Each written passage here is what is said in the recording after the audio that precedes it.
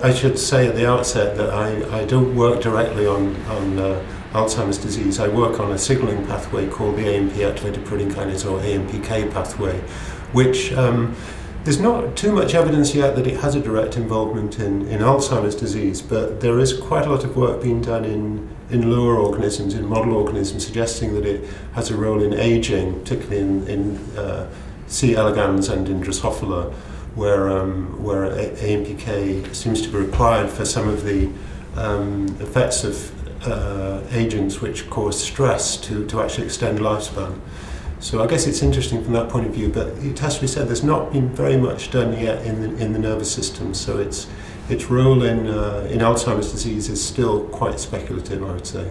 For example, in C. elegans, which is one of the models that's been particularly used in research on longevity, as the worms get older, which in worms is a matter of 20 days or so, one or two things happen. One is that it's been reported that the ratio of AMP to ATP in the cell rises. That's exactly what activates AMP kinase.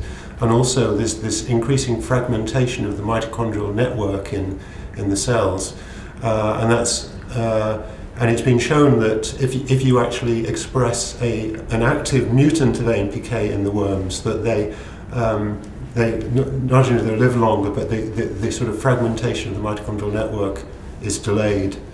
So there's quite a bit of evidence that aging is to do with basically a kind of energy crisis in cells as you get older, and AMPK seems to be able to some extent alleviate that. One of the other speakers was definitely talking about this whole business about how the mitochondrial network in cells is maintained, and obviously so there is quite a lot of interest in that in the area of neurodegenerative diseases.